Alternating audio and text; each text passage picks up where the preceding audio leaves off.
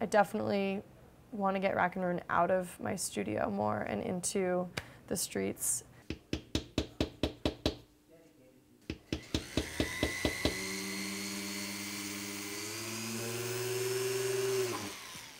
The space I'm in right now is, it's called the mezzanine. It's an area up above Conant Metal and Lights workshops. But pretty much I just work in a space like this big with everything else kind of crowding in around me.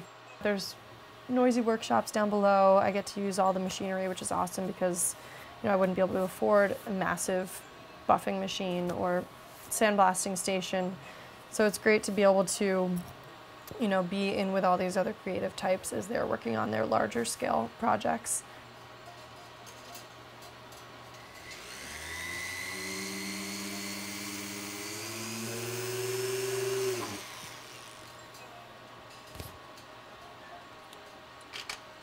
When I was trying to think of names, I really liked names that were like old phrases, or I just liked the way different words sounded together. And so I don't know why I first thought of it, but Rackk and Ruin definitely was a big contender. And I like alliterations, and I like the meaning of it. It's an old phrase that means, you know, when something's gone to total rack and ruin, it's been left to fall apart.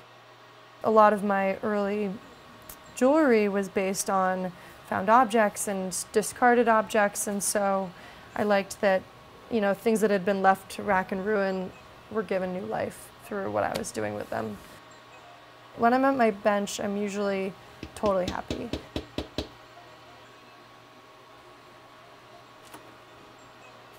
Oh, shiza.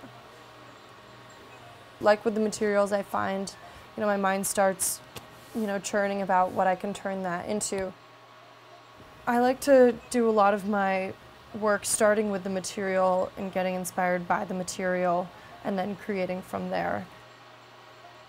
I think that, you know, the whole rack and ruin aesthetic is things that have been well loved, maybe revamped, and so, you know, growing up, going to flea markets, going to thrift stores, just having so much fun pulling out those old pieces, putting new life into them. My mom swears that I didn't know you could buy new things in a store till I was like 10 years old. When you find that, you know, unique object or that thing that you've been looking for 5 years, and you're the only one in that moment that like found it and it's $2, it's just, yeah, it's total elation. I like the look of things that have a past and things that can have a future for the next 50 years.